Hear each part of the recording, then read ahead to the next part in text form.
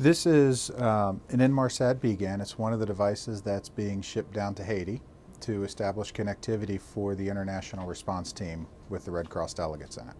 This device has a couple strengths to it. Its biggest one is its size. As you can tell, it's a very small portable device. So that way, when we send delegates into the field for international response, everything they take with them, they must carry on the plane with them as they go. So we can't use larger VSATs that you typically see in a domestic operation. The BGAN device creates connectivity between this and a satellite that's in rotation above the equator.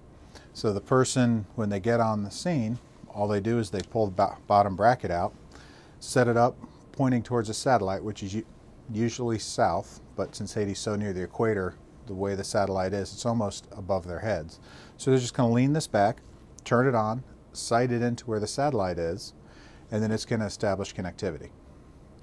Then all the user has to do is plug in a network cord, standard network cord into here, and then plug that into their computer, and they have connectivity from wherever they are.